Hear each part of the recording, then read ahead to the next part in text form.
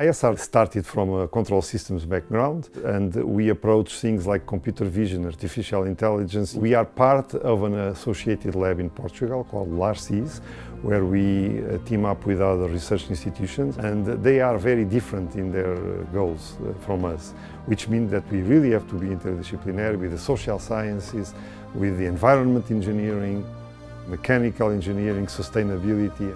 We also started having a strong group on biomedical engineering, which was born a little bit later and is today one of the important groups here. ISR is organized in terms of 5 research groups. The Intelligent Robots and Systems Group. Our mission is to advance robotics in a holistic way while always keeping a focus on the real-world impact.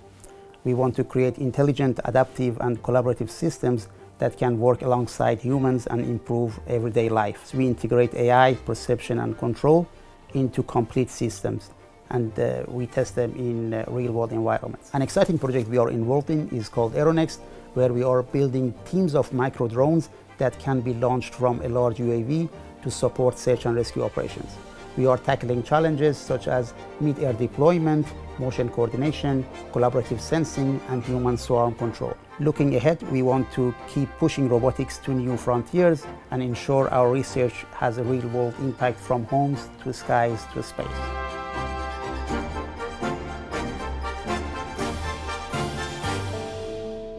At the Computer and Robot Vision Lab, we carry out fundamental research and applied research in computer vision and robotics with 2 key aspects. One is a very interdisciplinary approach with neuroscience and psychology, and the second one is that we look at biological vision systems and we try to understand how biology works, and at the same time we try to bring these evolution-inspired solutions to artificial systems. We have to develop very sophisticated humanoid platforms, and we did that with the Balthazar, Visi and the ICAP. And the ICAP is a humanoid robot, the most advanced in the world in terms of mechanical degrees of freedom, and it is used by engineers, neuroscientists and psychologists to better understand the human cognition. For the future there are many challenges. So one is the integration of neuroscience and robotics. The second one is to perform AI-enabled learning and interaction that would allow robots to operate across many different contexts and adapt to our emotional state. And the third one is to use the technology towards a more inclusive and responsible society.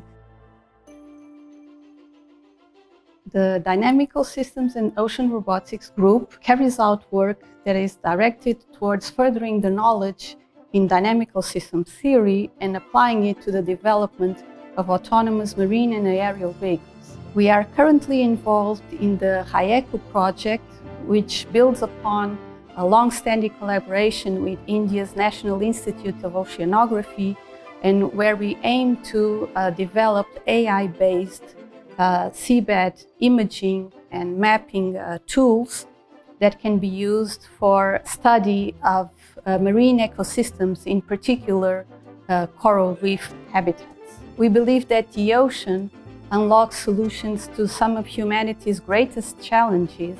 We would like to contribute to that effort of unlocking the ocean's potential by developing advanced robotic systems and aiming for a sustained presence at sea that can help us to unravel the mysteries of the ocean and also explore it in a sustainable way.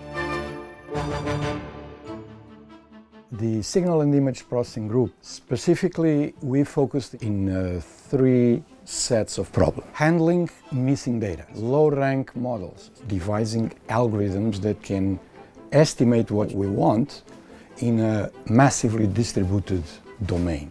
We've been developing technologies to extract information from massive sensing infrastructure like CT cameras. Recently, signal processing is going out of the planet, so one of the interesting projects going on is the ability to analyze the craters in Mars surface using machine learning, which we coin signal processing techniques. At the Evolutionary Systems and Biomedical Engineering Lab, we do different types of research on neuroengineering and biomedical engineering in general. From magnetical imaging with EEG, electroencephalography and magnetic resonance imaging. We also involve neurofeedback and virtual reality to try and improve diagnosis and therapy of patients. A good example project that we are working on is the rehabilitation of stroke patients using neurofeedback and virtual reality. So the idea is that we measure the signal of the activity of the brain via electroencephalography, and then we give information on the patient on whether they are being able to imagine motion of their motor activities. And if they're able to activate their brain properly, then we give them positive feedback. And so this helps them with rehabilitation. In the future, we hope to continue our mission of improving diagnosis and therapy. And in particular, we'd like to expand on the research on neurostimulation to be able to interfere with brain activity to improve patient outcome. And for that, we want to expand also our network of collaborations. We see ISR as an institute that in the future, as it does now, will work even further pushing the frontiers in these areas, not just academically, but with companies, Portuguese and abroad. So we are looking at attracting a lot of students and colleagues to come here in these areas because we think we are really touching the important research future areas and topics.